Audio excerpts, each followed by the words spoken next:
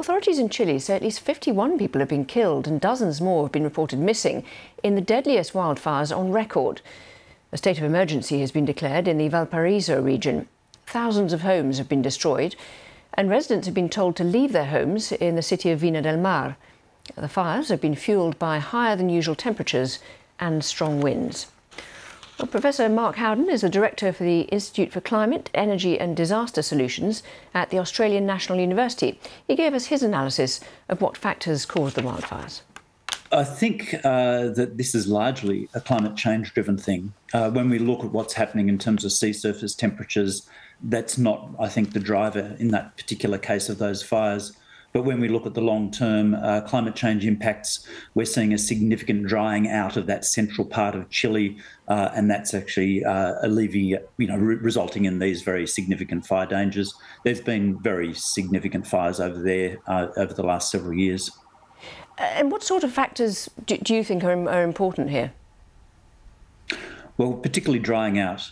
So Chile, along with Australia and South Africa and things like Mediterranean as well, we've seen substantial drying out due to climate change, and that's as the mid-latitude pressure systems strengthen is the climatological reason, and that's really reduced the amount of water in their dams and rivers. The heating has resulted in increased melting of their snowcap, their glaciers, which provide water during the dry season.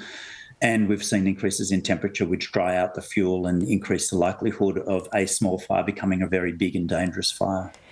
And how much people have talked in the past about El Nino and those kind of things being a factor? Do you think is that a play here?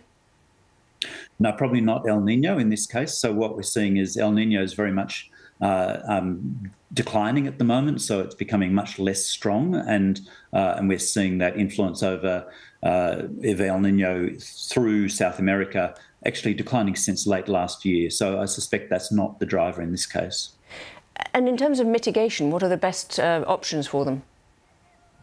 Well, if it's climate change, the first thing we need to do is reduce our greenhouse gas emissions. Our emissions last year were the highest on record. They keep on going up. We need to turn that round very quickly.